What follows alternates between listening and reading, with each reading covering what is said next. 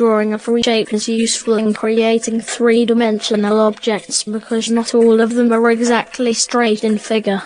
Some of them have curves along the edge, especially if the wings. An airplane has various moving parts around its fuselage. If you are new to this channel, just hit the subscribe button for free.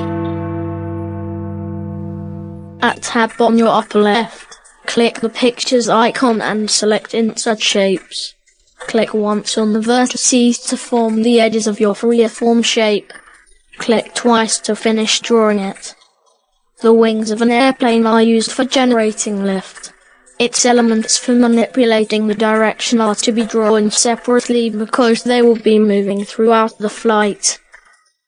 Slats are all high lift devices in front of the airplane wings. Their purpose is to increase lift during low-speed operations such as takeoff, initial climb, approach and landing. They accomplish this by deploying outwards and drooping downwards from the edge to increase the surface area of the wing. Aid the airplane tilt on either side. These are wing elements at the sides that move in opposing directions. Interestingly, they can also move in the same direction like flaps during takeoff or spoilers during touchdown. They would be called flaperons and spoilerons respectively. So speed brakes are secondary flight control surfaces that drag the airplane. They can be deployed manually by the pilot while in flight or automatically during touchdown. The outer speed brakes on one side also move when its neighboring aileron is moving upward to assist the rudder in turning the airplane. Flaps are devices that extend significantly at the back of the wings. They increase the surface area of the wing like slats, resulting in an increase of both lift and drag. They allow the pilots to fly the airplane at a slow speed. Flaps retract below the speed brakes when the flight has stabilized. To bring an object to the back, right-click on it and select Send to Back. The wings of an airplane are greyish to reflect sunlight and heat from the fuel tanks and protect them from corrosion. By default, the shape filled outline are bluish. So we have to set the wing colors to shades of grey by setting the red, green, and blue numbers to 126 for the shape fill and 91 for the outline.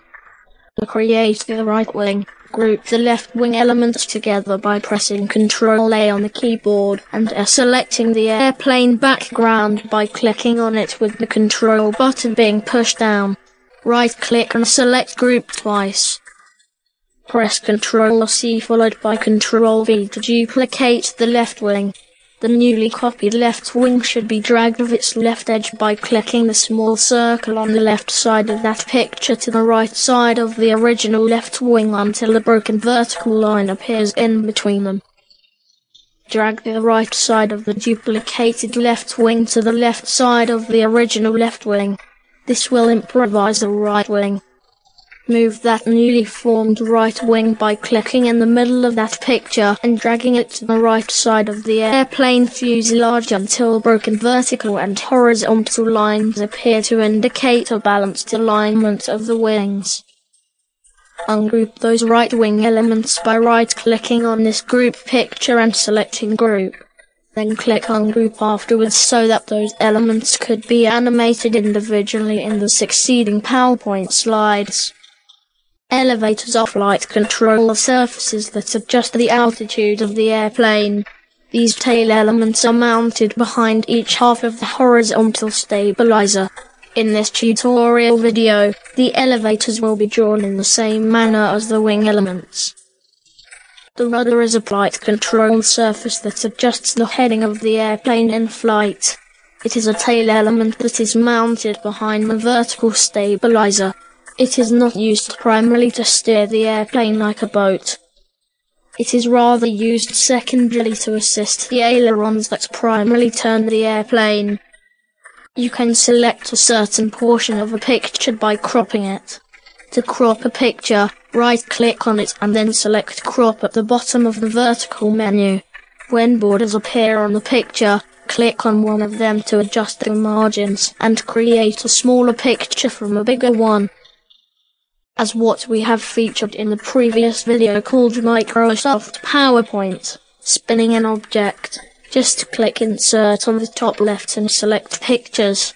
Click Insert Picture from this device. Resize a picture. Click on it and then select one of those small circles surrounding the picture to adjust the size. For the next video, we will be discussing about shadowing an object so that it will look like being moved along an axis.